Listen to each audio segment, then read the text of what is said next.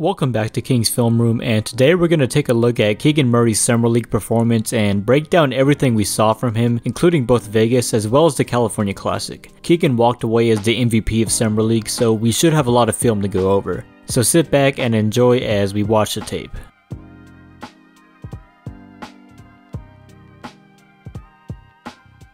As always, we can start with the shooting ability that was evident right away. Keegan shot just above 41% from 3 on a total of 51 attempts across his 7 Summer League games, which is an incredibly impressive number on a decent sample size. Most people understood the shot should translate quite easily to the NBA level, but his shooting excellence likely silenced any doubters that still existed.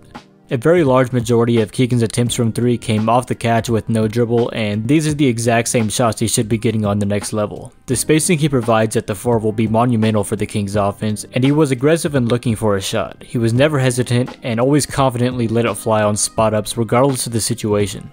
The release is about as smooth as it gets and has a perfect base with consistent mechanics all the way around. His release point is a bit lower and there is a slightly exaggerated forward pushing motion which you can see pretty good from this angle. And when I say he can pull it quickly, I mean really quick.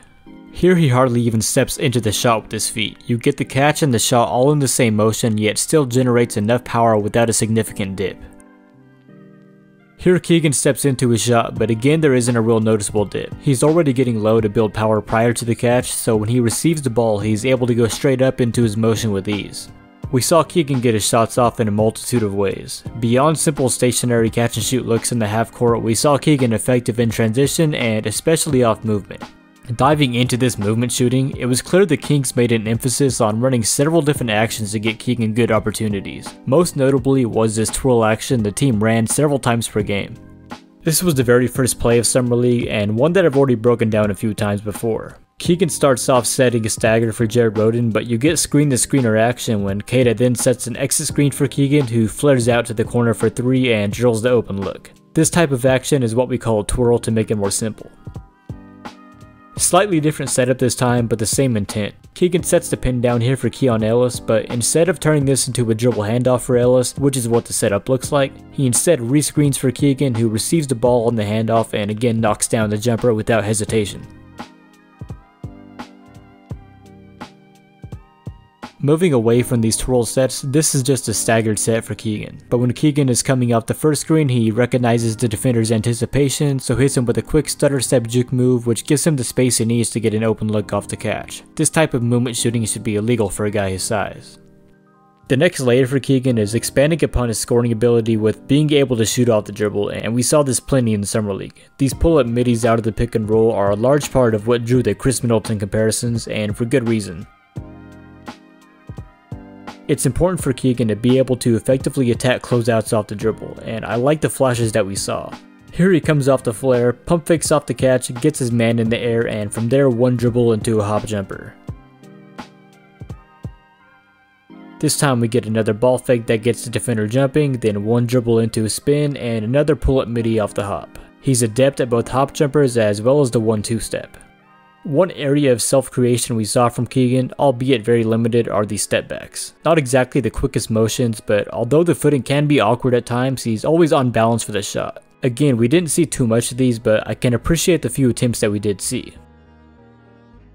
The main way Keegan was able to create for himself though was attacking the basket. You won't see many advanced moves as Keegan is a straight line driver, but he makes long strides and attacks with purpose. But what was really impressive was the finishing ability, and specifically being able to finish through contact. Keegan never had a problem taking bumps on his way to the basket. In fact, he welcomed this contact. He would often look to lean in and insinuate it to draw fouls, and had excellent strength to finish through it. Murray has always had great touch in the paint, and combined with his strength, that gives him the ability to be a lethal scorer from inside. Plus he can finish with either hand as he is actually a natural lefty.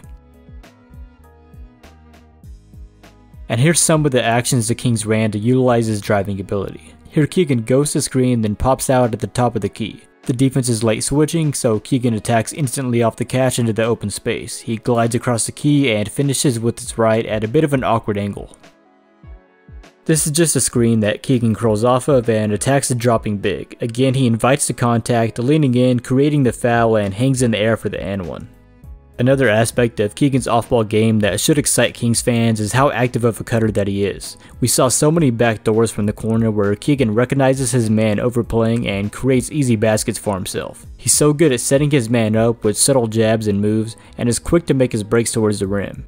Of course, the Kings have an elite passer out of the high post in Domantas Sabonis, so it's easy to imagine how this ability will go such a long way in the NBA.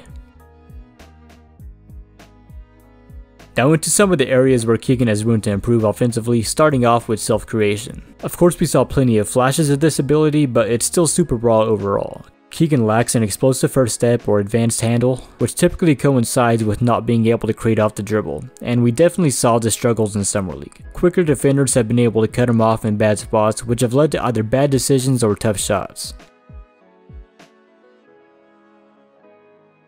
The bad decisions have more to do with Keegan's lackluster playmaking, as he has a ton of room to grow in this area. When he isn't getting to his spot on the drive, there are often times when he panics and rushes his next move, struggling to deal with traffic and not showing enough patience, and sometimes he's just too slow in making his reads altogether. That's not to say that he hasn't shown at least somewhat of a passing ability, because he has. Usually just kickouts on drives, as his gravity with the ball in Summer League was noticeable. Defenders were quick to offer help when one passed away, which created an opportunity for Keegan to make this read.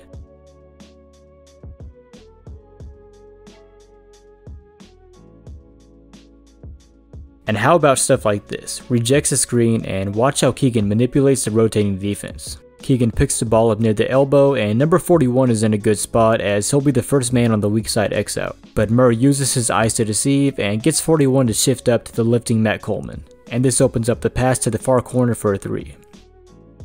As great of a read as this is though, it isn't the norm, because there are plays like this where Keegan drives and pulls several defenders into the paint. You can see Jared Rhoden, who's lifting on the weak side, completely wide open, and this isn't a super difficult passing window for Keegan if he's patient, but instead he tries to force his pass to Keita, and that results in a turnover.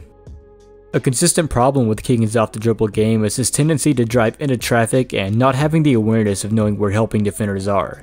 He doesn't keep his head up and really only looks to create for himself on his attacks. Murray isn't always going to have the best angles when driving, so it's important he's able to at least make the extra pass when the help comes, rather than setting himself up for failure.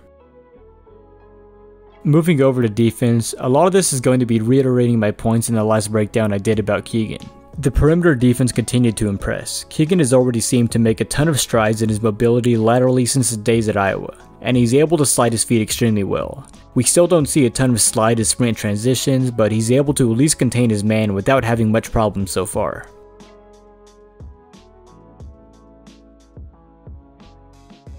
Here against a much smaller guard in McKinley Wright, you can see how active he is with his feet. He keeps his balance, changes directions, and funnels Wright off stride into a kickout. And look at his movement on this play. Instead of traditional slides or machine gun movement with his feet, he's actually just bouncing to his spots, utilizing these tiny hops, shifting his feet into each direction.